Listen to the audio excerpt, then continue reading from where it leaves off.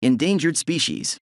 In a world where every passing moment brings us closer to the irreversible loss of countless species, the delicate balance of life hangs by a thread.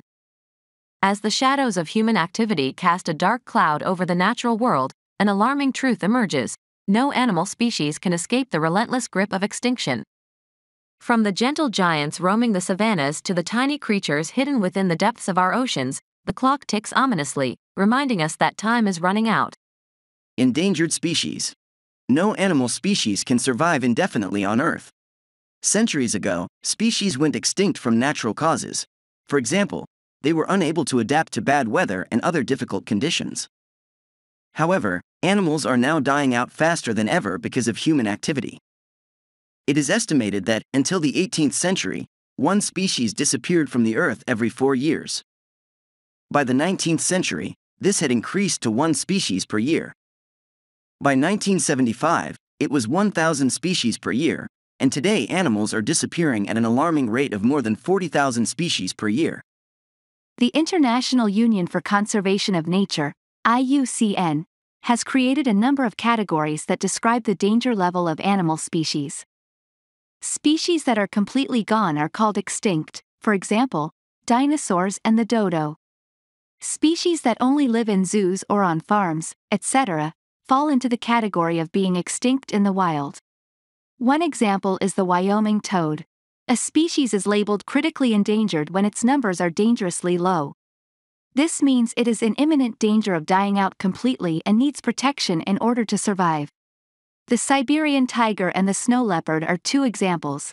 Species that have a high, but not immediate, risk of dying out are simply labeled endangered. The giant panda is a famous example. A vulnerable species is in less trouble than an endangered one, but its numbers are still markedly declining. The cheetah and the African elephant are vulnerable species. Animal species that are considered of least concern aren't particularly endangered and have high numbers of individuals. There are many factors that can cause an animal or plant species to become endangered, and one big one is the destruction of their habitats.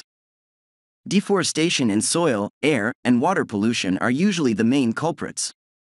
For example, the population of critically endangered Sumatran orangutans is now less than 10,000 on their home island of Sumatra, Indonesia, due to deforestation and farming.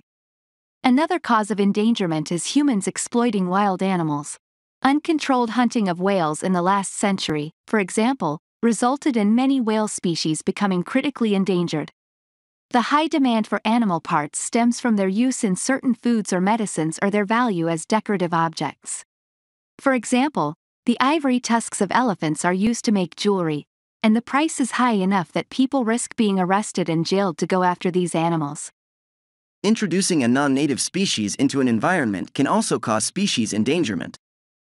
A native species is one that develops naturally in a particular area and has done so for a long time. A non-native species might be introduced into a new environment by humans, either intentionally or by accident. The brown tree snake, unknowingly brought by cargo ships stopping at Guam, has managed to kill off 10 of the 11 species of birds native to the island's forests. In Florida, large pet snakes such as the anaconda and the python have been released into the large Everglades swamp. The snakes have thrived in their new environment and now compete with and may soon overwhelm the swamp's alligators. Organizations such as the World Wildlife Fund and the IUCN try to raise awareness about threatened animals and plants. These organizations collaborate with government agencies to save threatened or endangered species and to make new laws that will protect them. But to really protect plant and animal species now and in the future, the public needs to be educated on the value of keeping these species alive. Summary: the IUCN and World Wildlife Fund are working to raise awareness about endangered animal species on Earth. Historically, one species disappeared every 4 years, but now, they are disappearing at an alarming rate of over 40,000 species per year. The IUCN categorizes species into extinct, critically endangered, vulnerable, and least concern. Extinct species are extinct, while vulnerable species are in less trouble but still declining. Factors contributing to species endangerment include habitat destruction, deforestation, soil, air, and water pollution, human exploitation of wild animals, and introduction of non-native species into an environment. The World Wildlife Fund and the IUCN collaborate with government agencies to save threatened or endangered species and create new laws to protect them. To truly protect these species, the public needs to be educated on the value of keeping these species alive. This content is mainly for the purpose of learning and expanding your English vocabulary. We are learning American English. Thank you for taking the time to watch. Thank you for considering subscribing to see more exciting videos.